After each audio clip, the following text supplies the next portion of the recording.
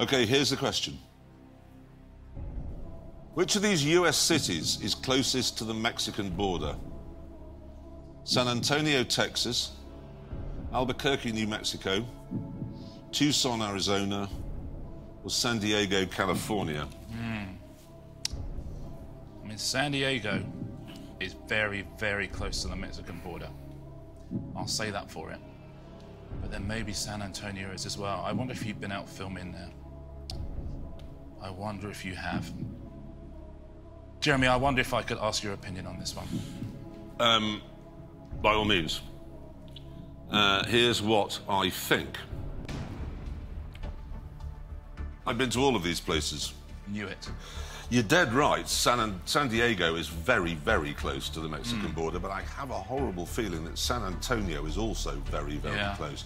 I don't believe it to be Albuquerque. Yes, agreed. And certainly not Tucson, because Tucson, no, just isn't. But I think San Antonio is maybe a border city. But San Diego's really near to, like, Tijuana. No, I mean, it's a spit. Yeah. It's a spit. The problem is, I wish you had 50-50 left, because I couldn't say with any degree of certainty. I just believe it to be A or D, and that is my final answer. OK. I mean, listen, in for a penny, in for a pound, right? We got 32. Yeah. So listen, San Diego is really near, because you can go to San Diego and you have a little trip across the border. But is San Antonio a border town? That is the question you're facing. Let's give it a go. Let's go for A, San Antonio. Final answer. No, these are tense times because the answer doesn't come up here. Because I was involved in the workings out there, I have to ask the computer to reveal the answer. So could you do that now, please? There we go. Oh, that is so annoying, That's isn't a it? shame. That is so annoying. It is actually San Diego. San Diego.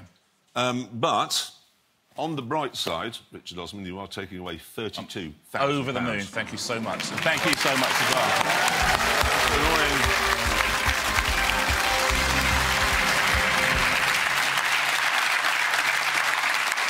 San Diego, central San Diego, is only 20 miles, as we guessed, from the border. San Antonio is actually 150 miles. Well. Tucson's only 70.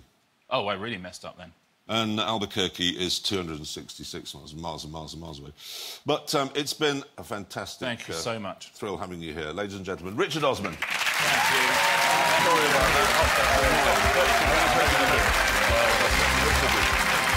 Thank you, everybody.